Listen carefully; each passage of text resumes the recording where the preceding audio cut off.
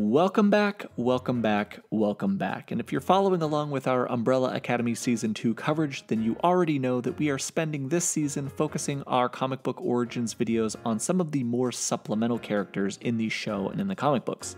We've already covered all of the main children of the family during our Season 1 coverage, so that playlist should be on the screen right now if you haven't checked out those videos. But the subject of today's video is Sir Reginald Hargreeves' right-hand man, the absolutely delightful Dr. Phineas Pogo. Now, before we get into today's video on Dr. Pogo, we wanted to hit you guys with a quick giveaway because you've been so supportive on this channel for Umbrella Academy and it's been awesome. We wanted to give away a couple copies of Umbrella Academy Volume 1 to show our appreciation. So to enter to win, all you gotta do is follow us on Twitter. The links are below in the comment section and also on the screen unless I'm trash at editing.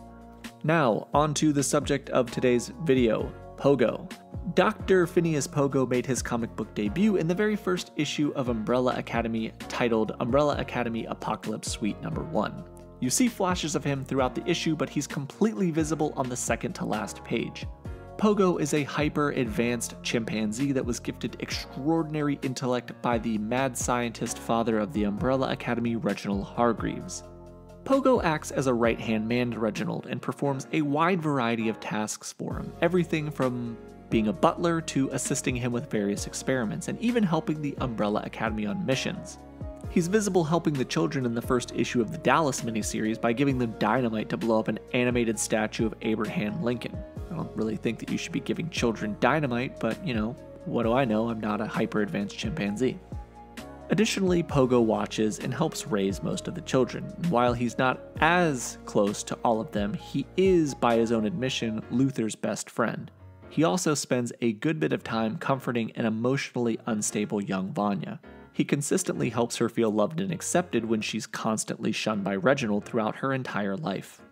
Pogo is most active in the first arc of Umbrella Academy. When the comic series starts, the team of child superheroes, the Umbrella Academy, has grown up and disbanded. Pogo's first action in the comic is to inform the children that their adopted father has died.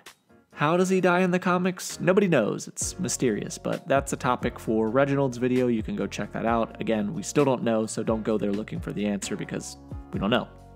Initially, Pogo is most invested in number 5 when he returns from the future. Pogo runs tests on him to help identify his condition and why he reverted back to a childlike state. Initial analysis of number 5 by Pogo shows that he's stuck in time, unable to age. 5 also brings Pogo along during their investigation of an attack by a villain named Terminal, and during the subsequent investigation they end up in a massive gunfight with Temps agents at a diner before escaping back to the estate. The next morning, Pogo and 5 are discussing the events of the diner when 5 puts on his father's old monocle as a joke before starting to tell a story. However, when he looks at Pogo through the lens of the monocle, he sees all of the pain and experimentation that was inflicted upon Pogo to transform him into the being that we see today. The subsequent shock of all of it at once causes 5 to black out. He appears to have like a seizure, but throughout the events of the first arc in the comics, Vanya is learning how to use her powers, and in the process of this, she ends up being changed into the White Violin by the Symphony of the Damned. For more information on that, check out our video on Vanya. When Vanya assumes command of the symphony and unlocks her latent powers, she returns to her childhood home in the base of the Umbrella Academy. Playing a note in D minor, she's able to completely destroy the building, and then she moves on to destroying a memorial statue dedicated to her late brother Ben Hargreeves. This senseless destruction causes Pogo to cry out in defiance, and Vanya, using her abilities, kills him by blowing his brains out. After the events of Apocalypse Suite ends and the world is saved by Klaus, the Umbrella Academy erects a statue dedicated to him on the grounds where the house used to stand. Thus ends the comic book history of Pogo. Except it doesn't. Boom, switched it up on you. What other YouTuber gives you this kind of razzle-dazzle? Nobody. That's who. Anyways, as you may have learned during our other Umbrella Academy videos, time travel is a big part of the Umbrella Academy series, and because of that, we do see Pogo again when the team travels back in time during the events of the miniseries Dallas. Klaus digs up the grave of Pogo and finds that he is no longer buried there. Instead, there's a time agent from the Temps buried there. Ooh, spooky. And the team uses his body to go back in time to 1963. But instead of Dallas, they're transported to Vietnam where they join the service.